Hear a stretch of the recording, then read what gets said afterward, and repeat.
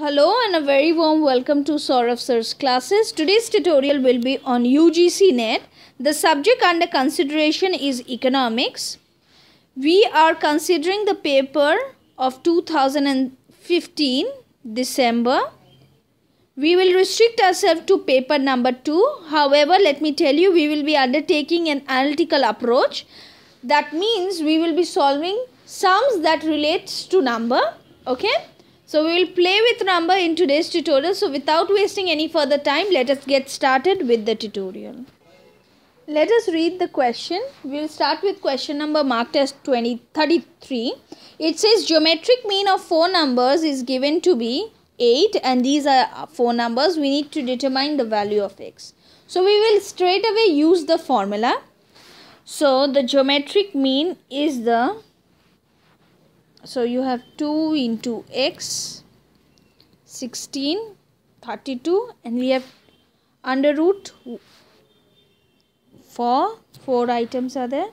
So you have 1024 into x 4 and this will be, so to get rid of the under root, so it will be 8 to the power 4, 1024 into x and we can get the value of x from this, which is 4096 by 1024, which is nothing but 4.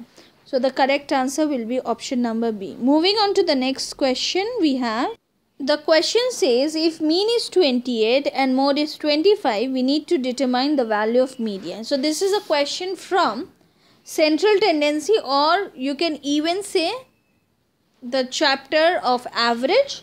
So we have, since we know mode is equal to 3 median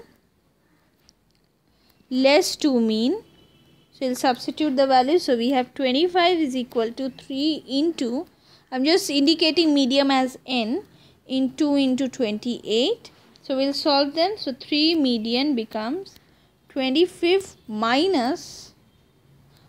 plus, it will be 56. So this become 81 by 3. This is our median and it is 27.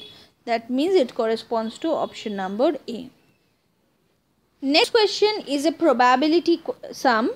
It's just question number 35 and it says if the probability of solving a statistical problem A is 1 by 4, this is actually 4, and B is 1 by 3, when a problem is given to them, the probability that the problem is solved is, so we need to find. Now the probability that A solves the problem and denoting it as PA is 1 by 4. Probability that B solves the problem is given by PB, so I am writing as 1 by 3. So therefore the probability that A will not solve the problem